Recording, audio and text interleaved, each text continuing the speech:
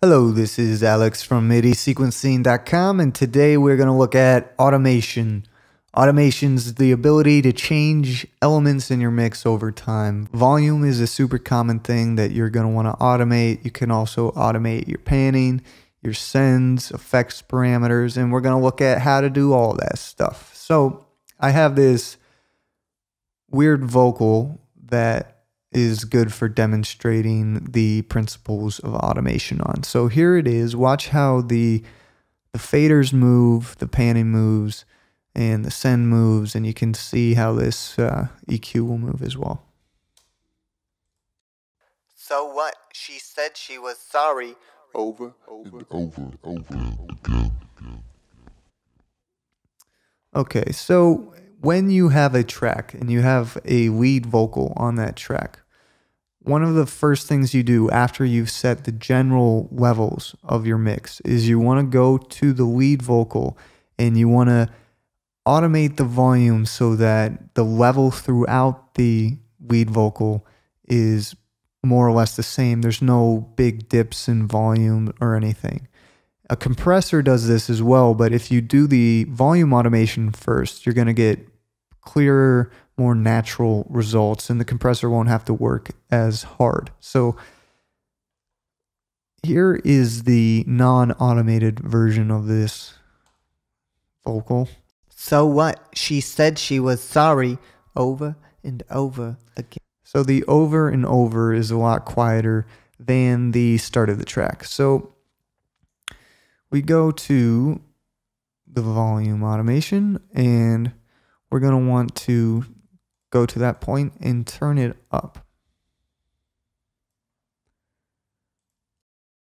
Over, sorry, over and over. So that matches the volume more or less. And then after you've gone through the whole vocal and you've matched the volumes, you're going to go through the whole vocal again and get all of the breaths that you don't like and turn them down or turn them off. And any of the harsh S's you're going to want to turn down. You can use a de-esser for this, but on your lead vocals, you're going to get also better results through automation than you would through a de-esser. For your background vocals, go ahead and use a de-esser, and just compressors. But for your lead vocal, really get in there and get the details right. So I'm going to show you how to do an S real quick. Right in the beginning, we start off with an S. So you just grab it and you're going to want to turn it down. And the idea is to get it to where it sounds natural, but it's not too harsh. So I also like to fade in kind of and fade out just a little tiny bit to make it sound more natural. So what? So that sounds pretty natural, but it's not as harsh as so what? The original. And if I turn it down a lot, you'll see it's not. So what? Now that's not bad either. So what? But if you turn it down all the way, so what? It's not a great sound. So after you've gone through your whole track and you've automated it, I'm not going to do this whole thing. I'm just going to copy this from up here and put it onto this vocal. You're not going to be able to use your volume fader anymore once you add volume automation. If I turn it all the way down, it doesn't matter. It jumps up to wherever the automation is. So to control the overall level of your vocal after you've automated, you can add a gain plugin and turn it up or turn it down, or an EQ plugin and just use the gain to turn the whole thing up or down. Or you can send it to an aux, or you can add a VCA. There's a whole bunch of different ways to control the whole volume of your track. Also in Logic, you have a relative volume, so you can turn the whole thing down if you want, or sections or whatever, and it's relative, so it still has these dips, but everything is 1.7 dB quieter. So that's how you draw in automation. And this volume automation is super important for getting great mixes. Now, for automating other stuff, you don't have to draw everything in. You can go into one of the automation modes, touch or latch.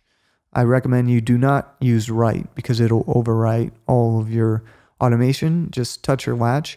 And I'm going to show you how you do that. So when you put it in touch mode, we can take this little alter boy. This will change the pitch and at the end here, and you just press play and then move the parameter. So we're going to move the pitch down. Over and over again. Okay, and you notice at the end it jumped back to 0 semitones. That is how touch mode automation works. Latch mode will just latch on to wherever you leave the parameter at, or the fader or whatever. So here's how latch mode works. Over and over again. It stays down there. A really common thing to automate is your sends, especially if you have a long delay on an aux track, because you might have different instruments that you want to send to the same delay at different times. So you can just do this the same way in touch or latch mode. Move the knob as the track plays. over and Over again. And that's automating the send. And we also had a filter on here that opened up as the track played. So I started out kind of with everything high passed. So what? She said she was sorry. Over and Over again. And lastly, we had some crazy painting going on. So what? She said she was sorry. Over And over again. And if you want to go in and redraw any of this, you're welcome to do that. You can check out everything else by pressing this down arrow, or select the parameters you've automated this way. And after you've finished, put it back into read mode and you'll hear your automation.